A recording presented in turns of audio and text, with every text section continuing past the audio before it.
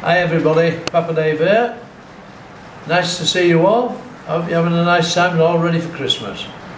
What I wanted to do is just put you in the picture what we're doing for Christmas. I know a lot of you want to know what the kids are doing, how we're going to spend Christmas, and people who have donated towards making it a very special Christmas. Thank you very, very much. We're going to make it a very special Christmas this year. It's 22 years since me and Mama were here, so this is the first Christmas the kids are going to have without the Mama.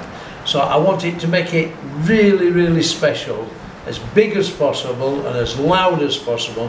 We're going to have a fantastic time. So what's that? I'll just run through the plans with it for you.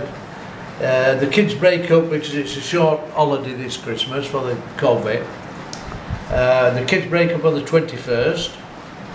They go back on the 3rd of January. Christmas Day we're going to have a big Christmas dinner.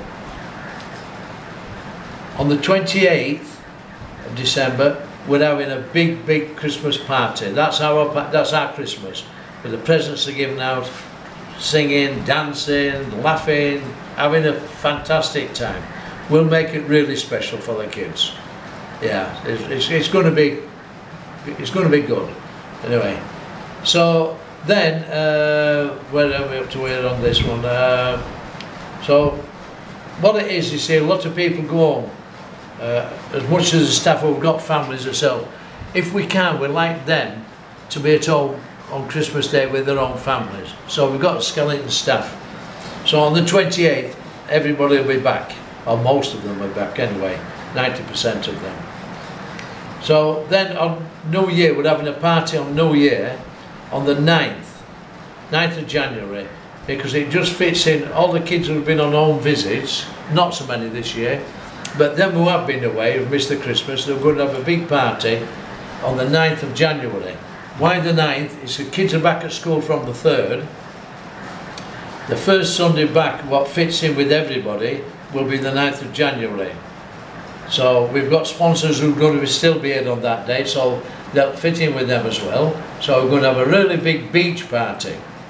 That's the plan.